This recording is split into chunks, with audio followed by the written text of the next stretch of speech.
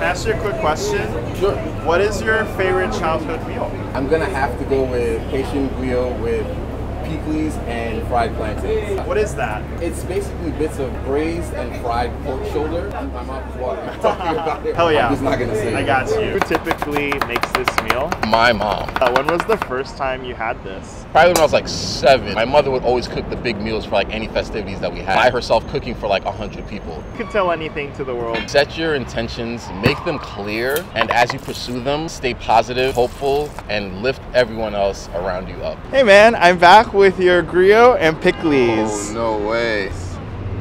What? Wow. That's incredible. I got like 12 flashbacks. Okay, okay. No way.